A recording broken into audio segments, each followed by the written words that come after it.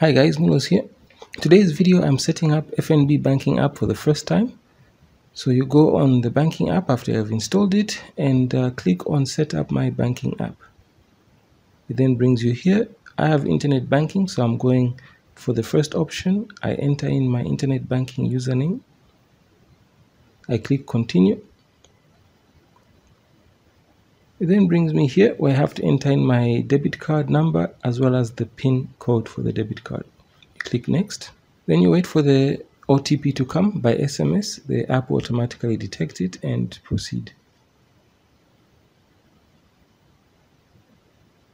Accept the terms and conditions.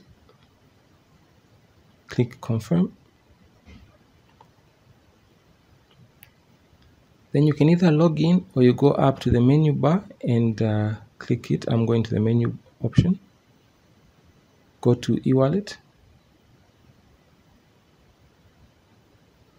You have to enter in your online banking password. Then log in. Once you've logged in, it then makes you confirm the linkage of your eWallet to the banking app.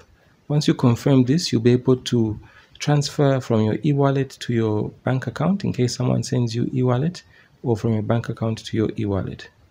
Then you finish.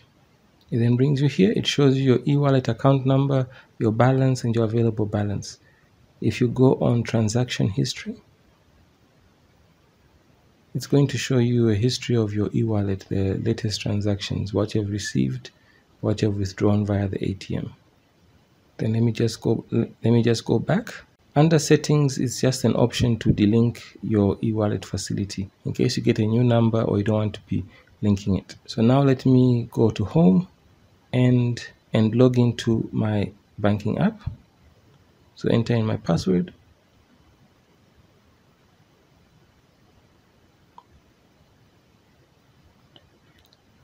First time use, it's going to ask you to link your contacts list.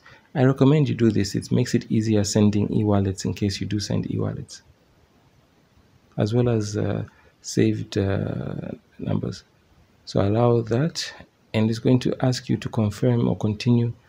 These are the limits I have. You can increase them, reduce them, or keep them as is. So I'm continuing.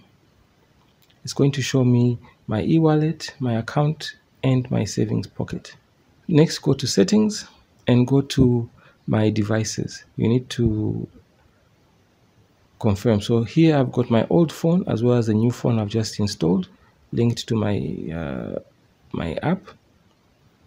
So I need to remove the old phone from my profile so that I can be receiving confirmation. If I want to approve a transaction, it will come to this phone. So I'm going to delink the old phone. I selected it.